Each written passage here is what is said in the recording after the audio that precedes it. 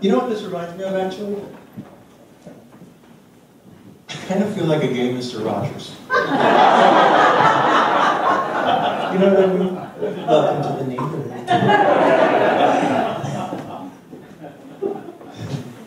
Speaking of Mr. Rogers, I'm jumping ahead a little bit in the story, but my mom, when I finally did come out to her and all that stuff, she said, there were 2 reasons I knew you were gay right from the start.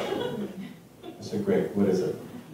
Well, the first one was, when you started to fix your hair with a little curl. I knew it. I said, okay. What's the other one? You were obsessed with Mr. Rogers. I was like, I don't get the connection. Are you saying I'm gay or Mr. Rogers? She said both. My mother. Mr. Rogers was not gay. Remember that mailman that used to visit? He stayed a long time. Didn't he have to deliver mail? Do you remember his name? Mr. McFeely. My mother was right. I'll tell you, I don't know why I question her. I really don't. If it's not one thing, it's your mother. But I actually also knew I was gay right from the beginning. You know, I really did. I just didn't have a name for it. I didn't know what to call it. I just knew I felt different. And I knew that that different feeling was equated for me to bad, to broken, not good. And I carried that around. Church was always really important to me. My Aunt Vera used to take me to Sunday Mass all the time, Transfiguration Church in Queens, in Maspeth. Oh, you know it.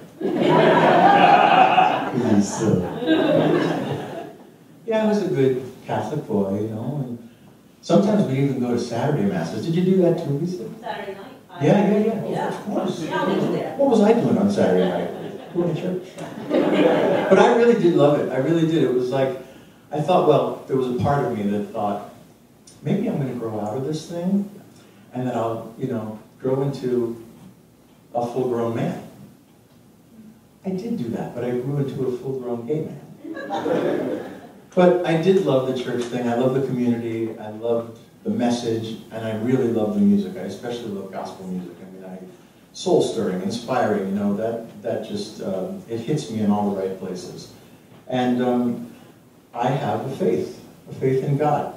And that's always been my hand to hold on to. And I really thought if I just remained faithful, that everything was going to clear up. Because that's what I thought had to happen. Well, later on in my life, I was probably about 19, and I was working, and I met somebody at work who also seemed to be struggling in his life at some point, and was going to a church that he said changed his life. It saved his life. I didn't realize how much we had in common at the time, but I knew that I had something in common with him. And this church sounded like a miracle, like a cure. So I decided to go to that church with him. And I loved it. They immediately took me under their wing. I was singing, before I knew it, in their Sunday services. I was their lead vocalist. I took over the youth choir, the children's choir.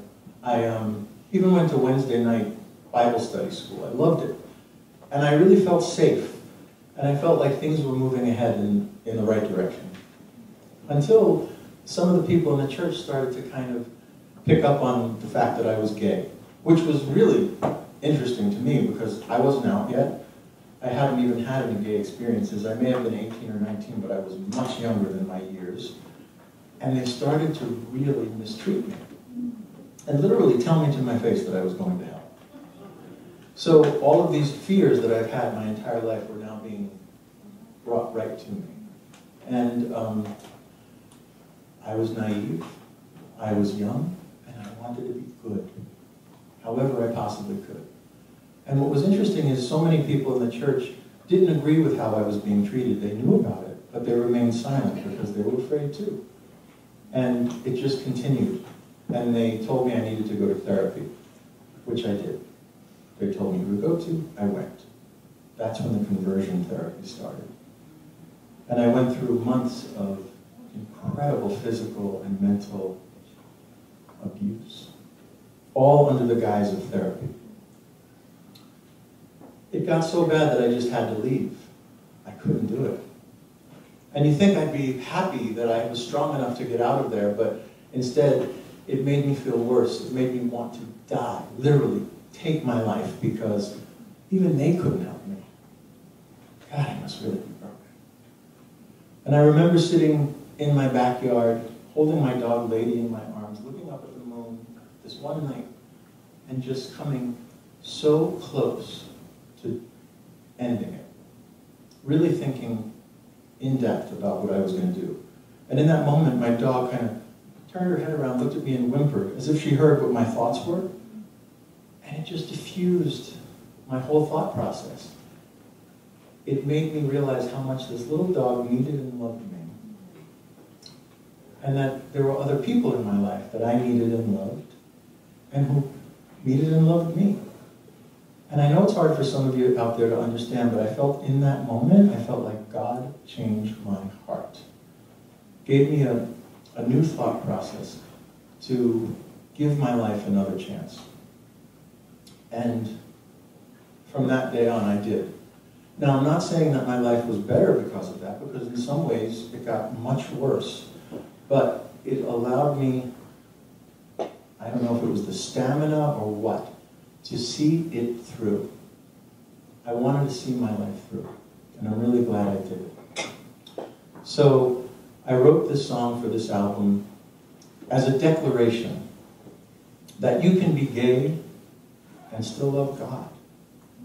But an even more awesome and powerful thought is that you can still be gay and be loved by God. Mind blown, right? So this one is called Jesus in My Head.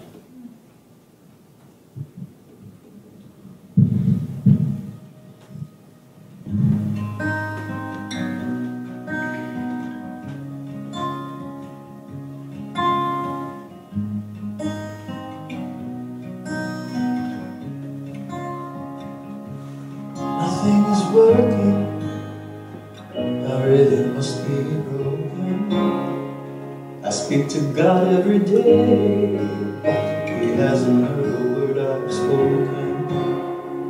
I feared all of my life, every hour, minute, second, that someone like me might never make it to heaven. They said my soul will be lost if I don't listen and obey. And at every cost, I must deny who I became. With how great thou art, what makes you think that God would make you this way? You better listen to Jesus in your head. That's what they say.